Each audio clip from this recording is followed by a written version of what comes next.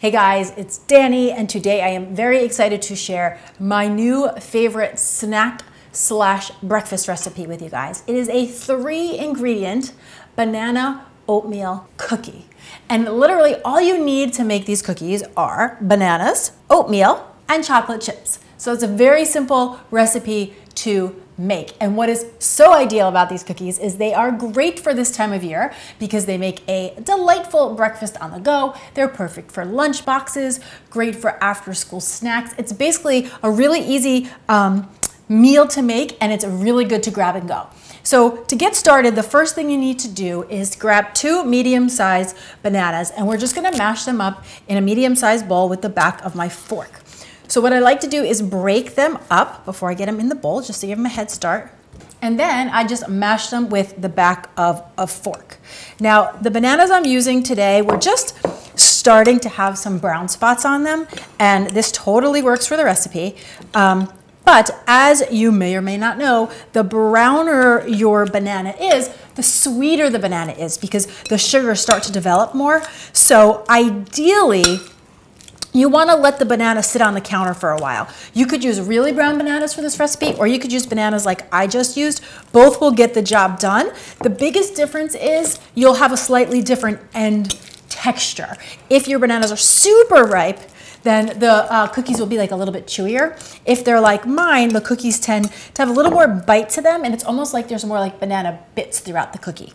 So, like always, make it work for you and use what you have. Once you've got all the bananas broken down, like I have here, and you can see it's like banana baby food almost.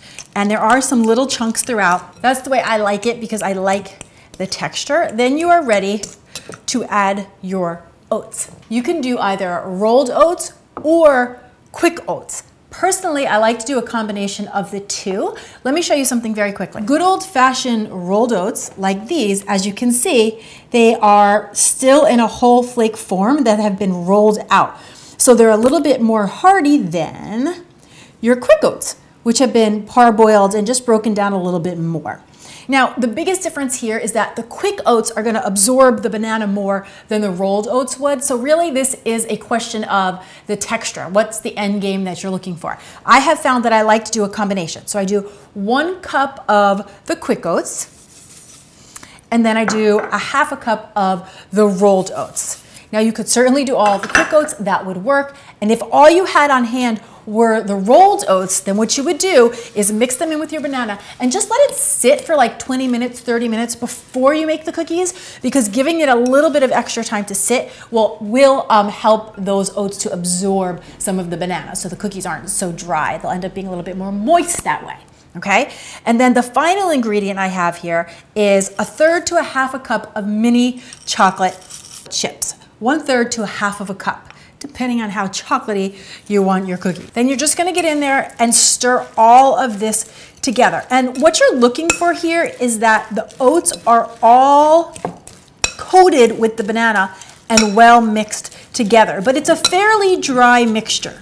Technically speaking, you could add a little bit of cinnamon or vanilla or a pinch of sea salt to this recipe. All of those would just enhance the flavor even a little bit more. If you tend to like things on the sweeter side, you could certainly add a tablespoon or so of maple syrup or honey.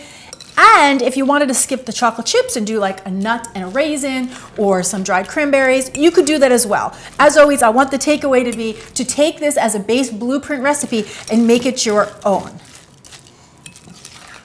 Okay, so this is coming together exactly the way I want it to be. You could take a look at the mixture. It looks very similar to a very hearty cookie dough.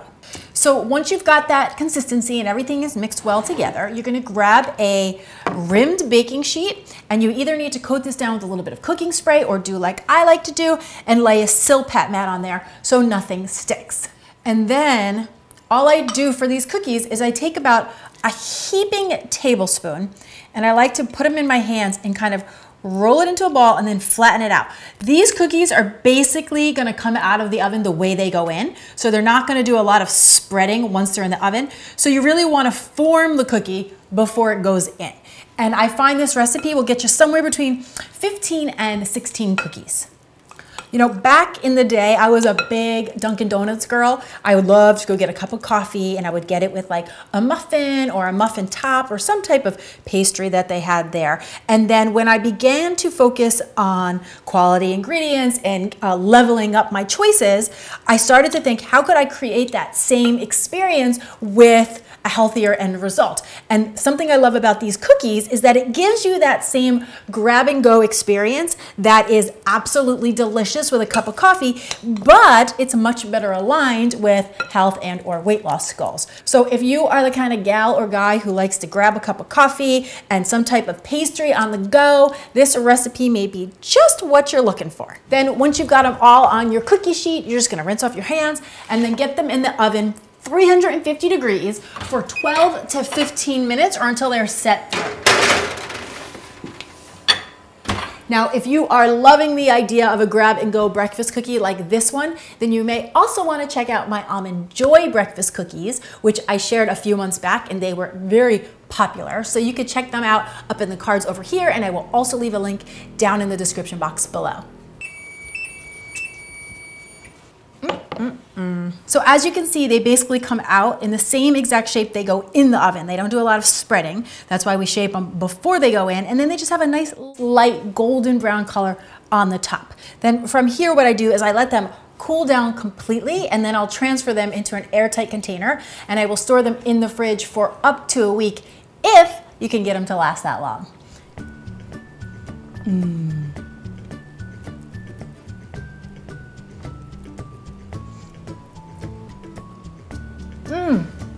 It's like a banana bread cookie.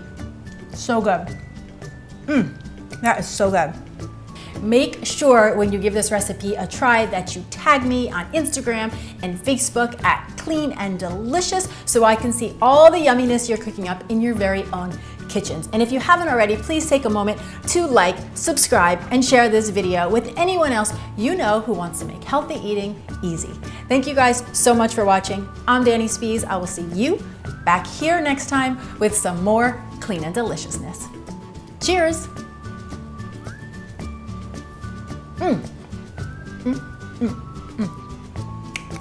That is delightful. They are absolutely delicious, and if you want to check them out, you can do that right over here. Where am I checking them out? You can do that right over here.